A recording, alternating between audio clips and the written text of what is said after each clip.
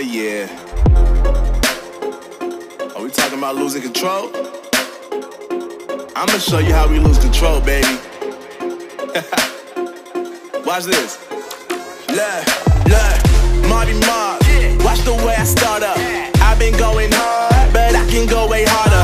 Every beat I'm on, yeah, you know that I slaughter. And I'm always looking gorgeous, chilling with somebody's daughter. Yeah, she loving me. Say she love the way my chain sit and contemplate. And of course it says my name if you wondering. To let you know who's finna blow. Always win and check the scope. I'm only losing control. Oh, I like losing control.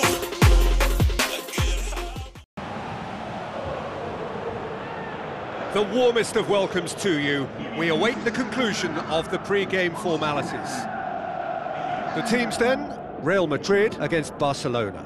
I'm Peter Drury, and providing analysis and expert opinion alongside me will be Jim Beglin. Thanks for the intro, Peter. I've been soaking up the atmosphere and I'm really looking forward to what lies in store. Well, you can feel the sense of occasion here. El Clasico, one of world football's great occasions.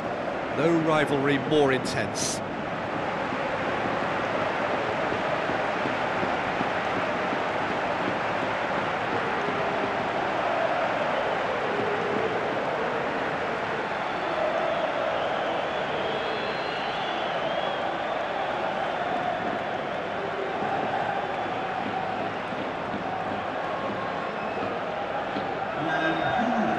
We can have a look at them now.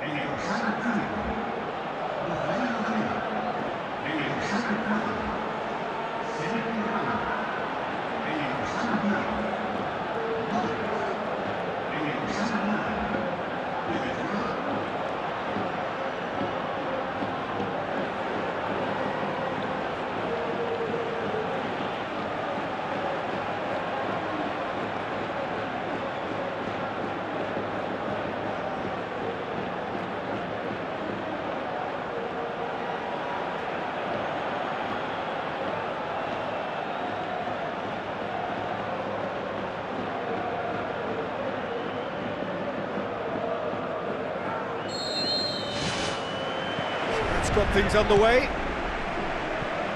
Who do you think this turns on, Jim?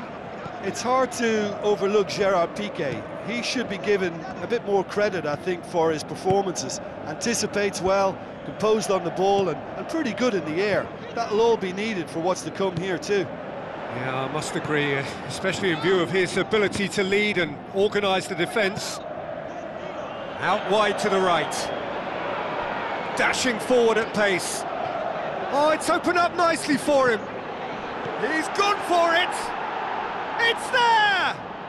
Listen, the big names earn their reputations for precisely the reason we've just seen. They have a habit of making their presence felt, and here we are, early stages. He struck one, and he looks hungry for more. Great reactions in front of goal. He just saw what was on. Oh, look, there's only one player who merits all the praise for that. Not only did he finish it, but his instincts for being where he was